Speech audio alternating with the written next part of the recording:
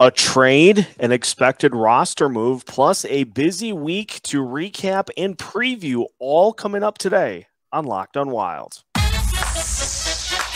You're Locked on Wild, your daily podcast on the Minnesota Wild. Part of the Locked On Podcast Network, your team every day.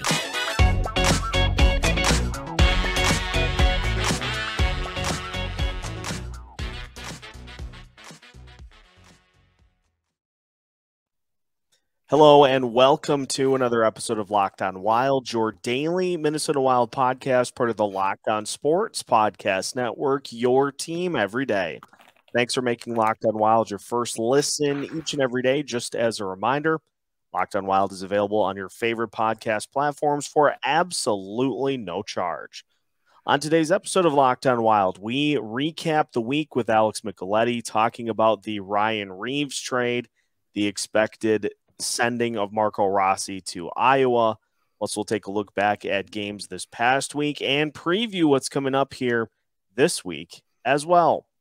My name is Seth Topol, your daily Minnesota Wild insider, and as mentioned, joined by Alex Micheletti today. A victory Micheletti Monday thanks to yesterday's 4-3 win, in which Wild had to kind of hang on for a victory in that one. But Alex, hope you had a chance to have a great Thanksgiving. I know I certainly did. And of course, plenty for us to dive into here on today's show. Oh yeah. It was a great holiday weekend. Lots of good food and good football, good hockey. So yeah, lots of fun. Let's dive right into the big one, because we'll have plenty of time to talk about what happened on the ice. Minnesota Wild making a trade for Ryan Reaves, formerly of the New York Rangers, an agitator.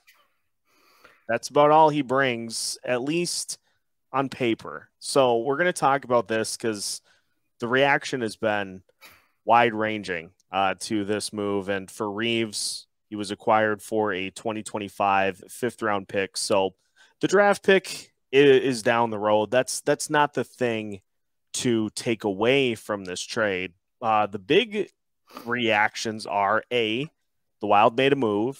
B, it was a move that did not address, I think, the biggest issue. And so, Alex, what do you think of the decision to bring Ryan Reaves in to give this Wild team a little bit of a jolt? Yeah. People know my thoughts on Reaves, but I don't know. Like you mentioned, the only thing he really brings is to be an agitator out there, I guess. He's not going to score. You just hope that he plays responsibly. Not doesn't take dumb penalties. He took a dumb penalty against Toronto, but he didn't really do much, today.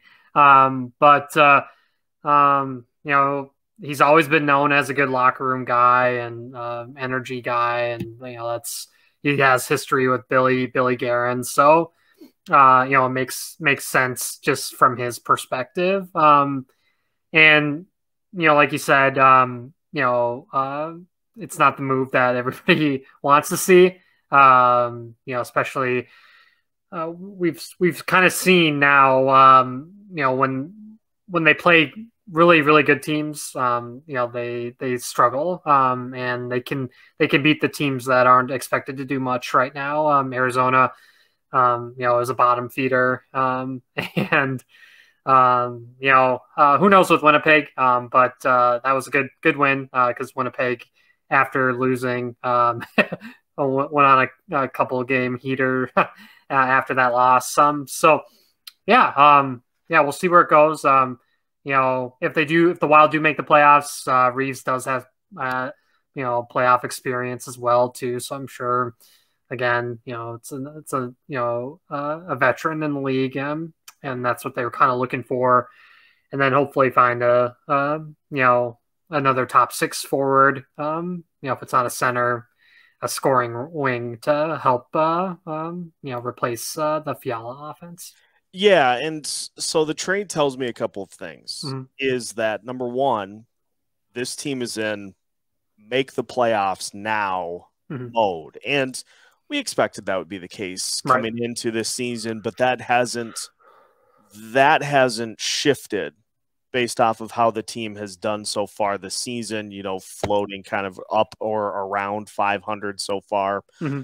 So the Reaves acquisition gives Dean Evason a veteran that he can go to, but also somebody that if he has maybe an off day where he gets scratched, it's something that was happening in New York. So it's not something that's going to super upset him at this point. But with the roster move that we'll talk about, the expected sending of Marco Rossi down to Iowa, it tells you that that Dean probably at this point prefers to have some more veteran guys in the room to be able to kind of help pull this team to where they want it to go, but also then so you don't have a rookie sitting on the bench for 4 straight games. And we'll talk about that more in a little bit. But my big thing with this move is that unless you go get somebody to help the scoring, it really doesn't serve you much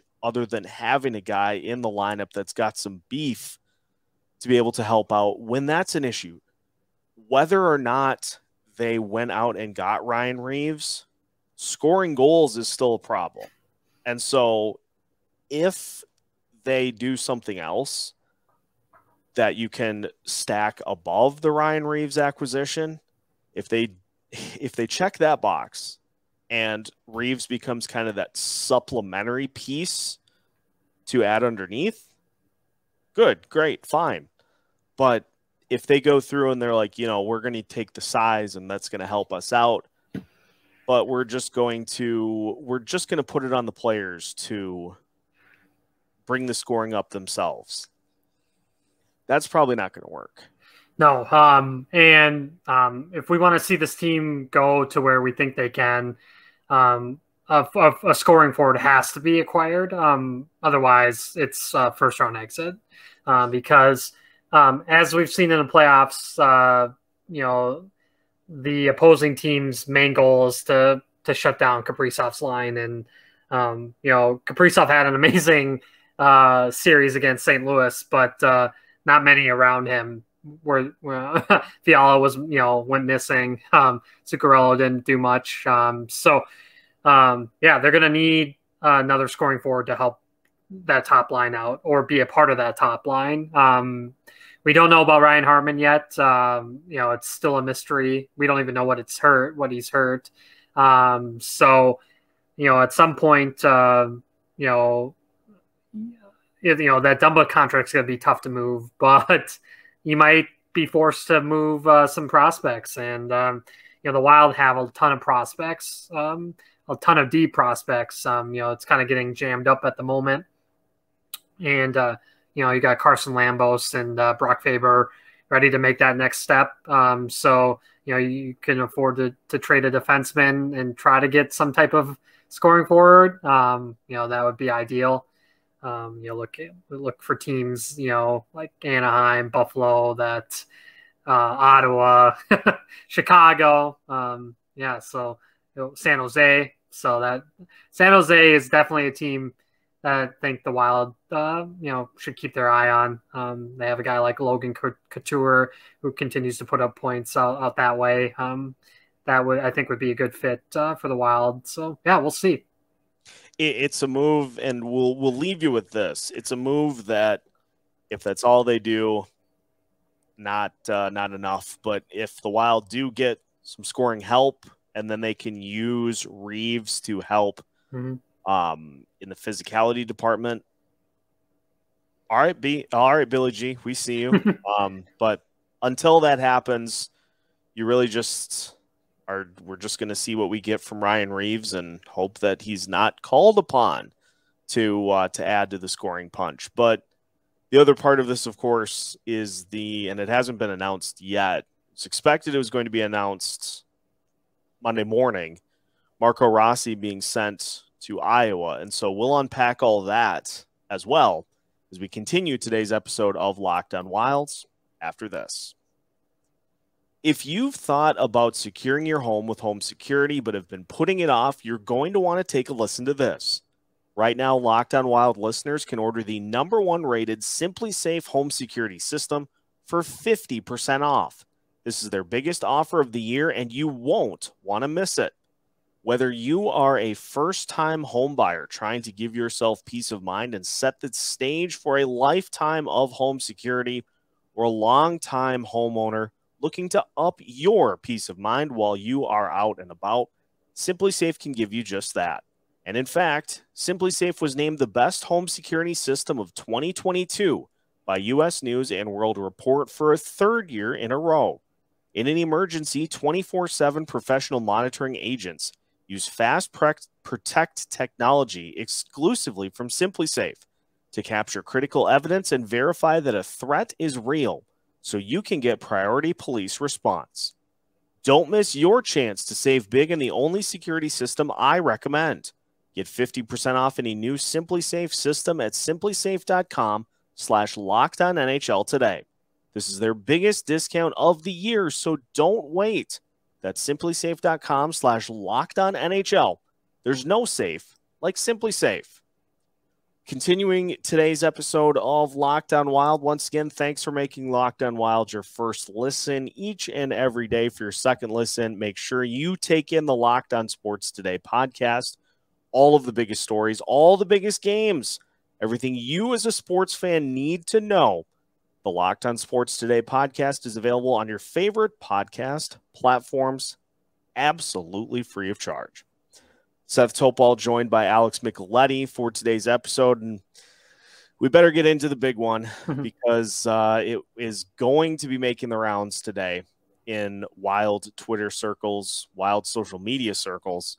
It is expected that what we had been expecting for about a week is now going to happen with Marco Rossi being sent down to Iowa. And I think the biggest thing, Alex, for me is it's too early. It's too early to label this a failure. But I think the thing that has let Marco Rossi down the most so far is that this Wild team is, as we saw with the Ryan Reaves addition, this team is still in playoff now mode. And so that has led to his ice time being sporadic. And at this point, his best case, his best course of action is to go down to Iowa and to play and to get him kind of back offensively to where this team had hoped he would be and try it again. Yeah, I mean, it makes no sense for him to be sitting in the press box. He's a 21-year-old. He needs to be playing. Get on the top line there in Iowa. Go to work. He dominated the AHL when he was down there. Get back to feeling good and feeling good about his game. I hope when he does get called back up here, I hope he gets a chance on the top power play. Maybe that will help him a lot. Get him in spots where he can have, high opportunities of scoring. When he's up here, it doesn't make much sense to play him on the 4th line either. That does him no good. And everybody has to remember that, this is the hardest league in the world to play in. It doesn't come easy to everybody right away. Look at Eric Sneck. It took him a long time, and now look at how well he's playing. Everybody thought he was a bust when he was first starting off in the league, and so it takes guys, a while to find their fit and where to find the spaces on the ice that you can thrive in and score from. And he's still 21. He can get stronger. He's got to be stronger with the puck along the boards too. And that takes experience. And so, hopefully with more time in the AHL, he can work on his game and feel more confident. It's all about confidence in this league too. When you get in a good groove, good goal scoring streak, you look at Kaprizov, he's got a 9-game scoring streak. He's on a heater, scoring streak going. So, we wish Marco all the best. I'm sure he's extremely bummed out. Like I mentioned on Twitter, this in the long run, this will be the best for him. And I hope he realizes it too. And he's got a long way to go. This is definitely not the end of Marco Rossi at all. No, 100% not. And I think it's frustrating for fans. It's frustrating for us to cover the team because we had such high expectations for him coming in. And I mean, he was out there during the preseason. He played with a bunch of different teammates and led the NHL in points. It's not a fluke. And not a lot of it is even his fault per se. It's falling behind by such large deficits early in games that you end up getting to where you are not playing the line that he was on because you're trying to get more opportunities for your top guys to score to try to pull you back into the game. There's nothing he can do about that. The coaching staff said as much as well, is that he's doing really good things defensively. He was winning draws. And so that's not anything that is his fault. The one thing that I see, and I don't really know the answer to it, is the people that say, well, what is Freddie Gaudreau doing up on the top line? What is Sam Steele doing up at the top line? I get that. Marco Rossi is ultimately supposed to be a better player than those guys. But for a coach who is trying to turn this into a playoff team that is not worried about the development side of things at this point, Freddie Gaudreau and Sam Steele really haven't done anything to warrant being pulled out of the lineup. No, and they have experience in the NHL. Freddie's been with multiple organizations. Sam Steele was a first-round draft pick too, and he has experience with Anaheim and playing a lot with Anaheim. And so, I obviously they aren't. Not only are either Sam Steele or Gaudreau top line guys, they aren't top 6 guys. In an ideal situation, they'd be top 9 or the 4th line. But that's where the Wild are at right now. And that's what happens when you have 2 huge buyouts. Just think of the money that they could use. From that buyout money to help get a top 6 center. Unfortunately they can't do that. And they're living with it. But they're trying to make it, they're 500 right now. So we have a really interesting stretch coming up here too. So it's going to be interesting to see how this team navigates some tougher opponents. And it's a good thing Fleury's back because, he's your top guy no matter what. Gustafsson has been playing well, but, Fleury's the guy. Yeah, 100%. And I want to bring this up because I'm not trying to, and I hope people don't take it as me trying to be revisionist history here, is it was pretty well documented that when the buyouts happened for Parise and Suter, that you were going to get some initial cap relief that was going to allow you an opportunity for a couple of seasons to be competitive and to fight for a playoff spot.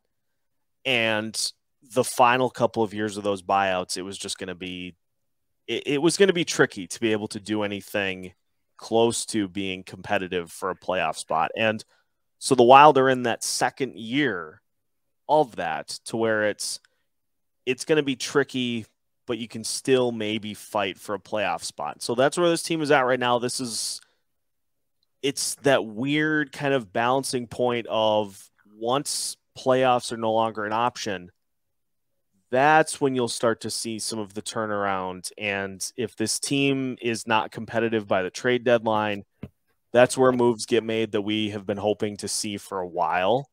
But until that point, this team's going to fight like heck to try to make the playoffs with mostly the same group that they had last year.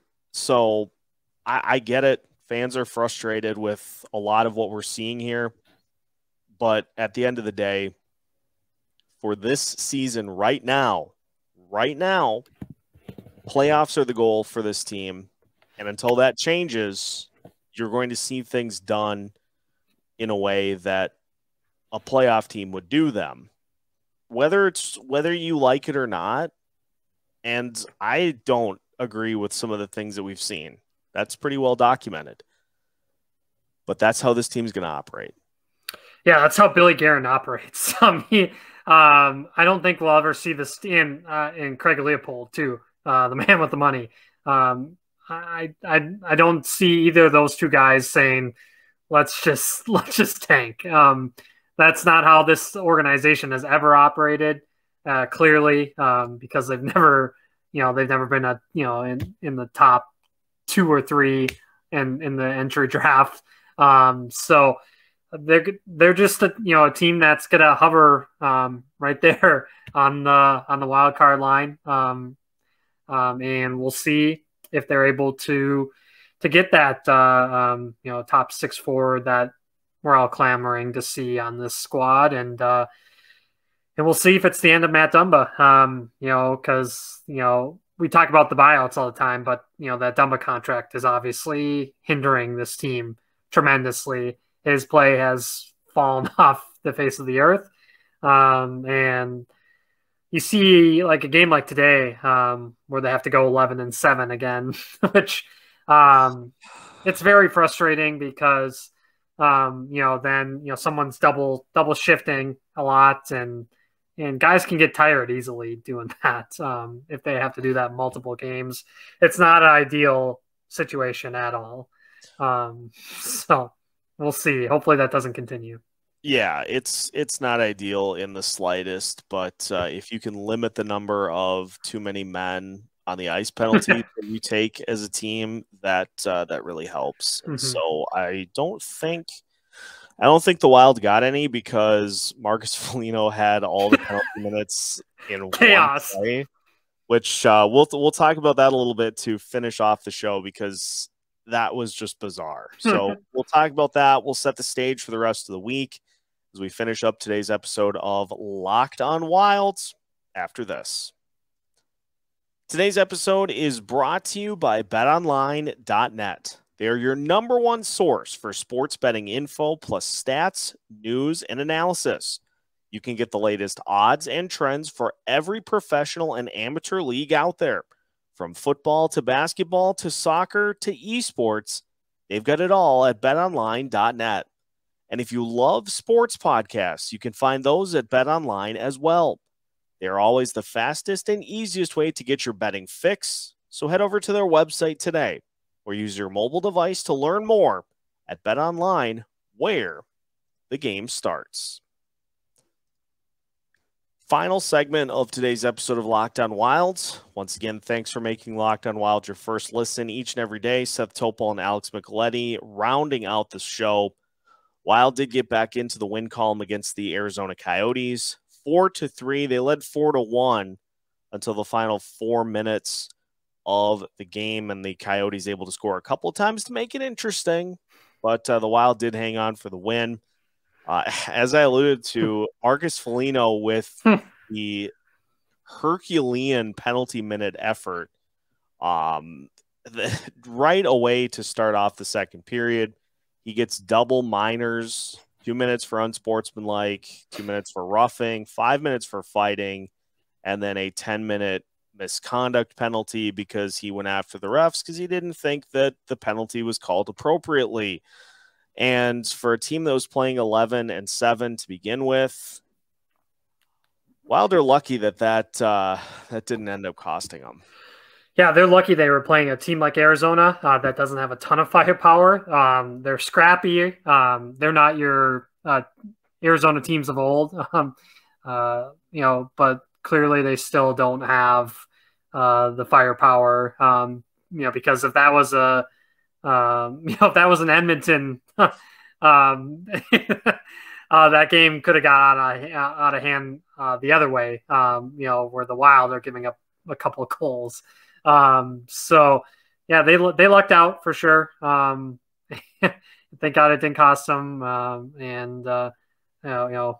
think Foligno knows he can't be doing that going forward. No, gotta just keep an even keel.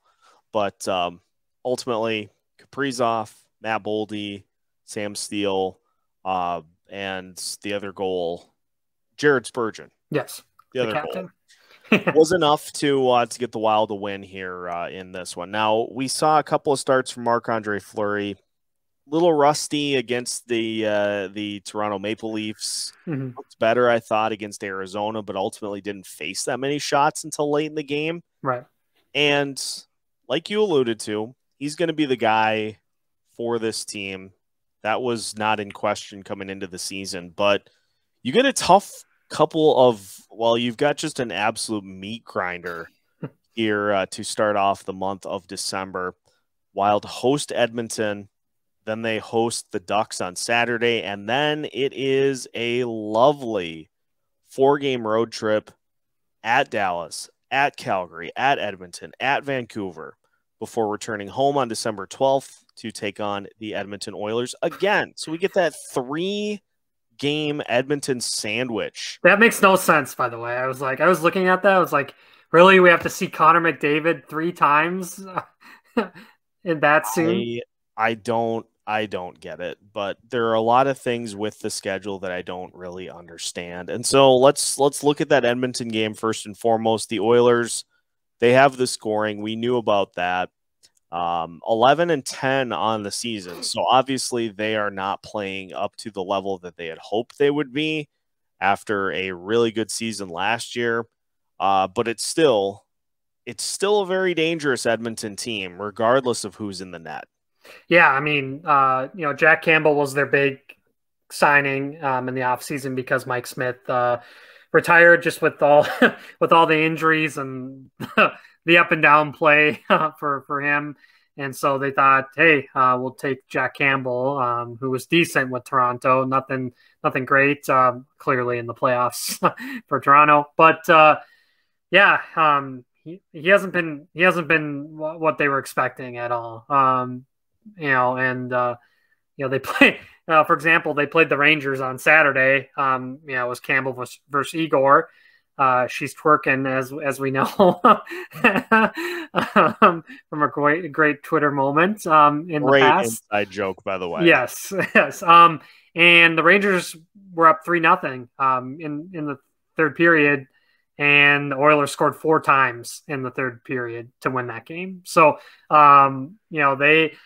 they can score. They have the firepower. It's their goaltending, as always. That's going to be a question mark. So, yeah, it'll be interesting to see. They are missing Evander Kane, too, from that cut from the skate, which was gruesome. We hope he's okay. He has a lot of issues, but we hope Evander's okay. And he recovers fast because you never want to see something like that. The Wild better hope to have Jonas Brodin prepared for those games. He usually shows up pretty well against Connor McDavid and Draisaitl, and stay out of the box against that team. Yeah, it's going to be interesting for sure. Yeah, it's got to be near the top of the list in terms of effort in this game, and just making sure that everybody knows their assignments and are not missing them. Now, after the Edmonton game, the Anaheim Ducks come to town to finish off the road trip, and a little birdie told me that John Gibson may have been hobbled in their most recent game, and so that could lead to the Wild having to go up against something called Anthony Stolarz, whose numbers are slightly better than Gibson. But we saw this Anaheim team recently, and for the Wild, when they were at their, I think, low point in terms of struggling to score goals, still made it look super easy against that Anaheim team. Yeah, Cramarosa scored. So that it's a good night when he's scoring.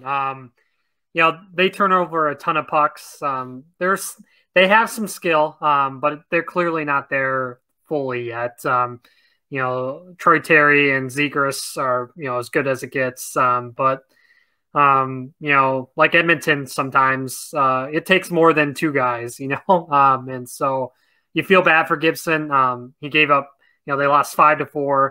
The Kraken are one of the surprise teams in the league. Yeah. They have the 6th best record in the league. You would never think that. It's probably because they're out there in Seattle. We don't see them a whole lot on national TV, but they got a good thing going right now. So, credit to them and, Matty Beniers, one of the rising stars in the NHL. But it's a must win for the Wild to beat Anaheim. Everybody's beating up on Anaheim. And so they need to take advantage. We just saw St. Louis played Anaheim a couple times and beat them twice. And look at how well St. Louis is playing now after their slow start. They were another team that was down 4-1 to Florida, and they came back and won their game too. So there was a couple of crazy games in the NHL on Saturday. Lots of high scoring for sure. Jeepers. And then we finish off the week with the top team in the Central Division, the Dallas Stars, and the firepower that they bring to the table with Jason Robertson. You got that top line combo of Jason Robertson. You've got Joe Pavelski. You've got Jamie Benn, all with double-digit goals so far. But Mason Marchment with 7 goals so far. He was a nice acquisition for the Stars. Dallas, much to the surprise of many, off to a great start this year. Yeah, a big part of them is bounce backs from Tyler Seguin and Jamie Benn. They have gigantic contracts and they need those guys to be playing well. I don't think they want to buy either of those two out, and so they're just hoping that their hot streak continues. And like you mentioned, Mason Marchment, I think he's really boosted Tyler Seguin too because they've been playing together and. They have an amazing D-core too. Miro Heiskanen is one of the best defensemen in the league for sure. Our old buddy Ryan Suter's still a part of that D-core, and he's playing well. And they have a Vezina level goalie in Jake Ottinger that can save you in a lot of games, as we saw in that epic playoff series against Calgary last season. And they're just building on it. And Rupe Hintz, one of the best centers in the conference too. So, they're loaded. They're ready for a run, and great decision to go with the new coach there too. And so, Peter DeBoer, he's a veteran coach in this league, has brought a lot of teams to playoffs, and so. Yeah, I think it was just time for Rick Bowness to move on to a different organization. Good for him getting another job. And in Winnipeg, as we know, the NHL loves to recycle head coaches. And they're both teams are off to good starts. So it worked out. It certainly did. Yes, it certainly did. I don't know if that's a smile or a grimace from Bowness, but certainly after the Wild dispatched the Jets, it was probably more of a grimace. But going to be a tough week, but we'll see how the Wild do as they continue to navigate here through the end of November into December already. We're already past the quarter pole of the season. It's amazing.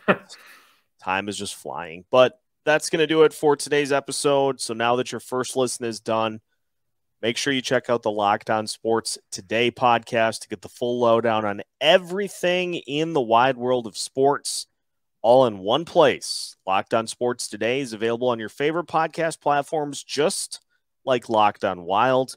We're available absolutely free of charge, so make sure you subscribe on YouTube and follow on your favorite podcast platform so you don't miss out on any new episodes throughout the week. We are keeping you up to date with new episodes every Monday through Friday as part of the Locked On Sports Podcast Network.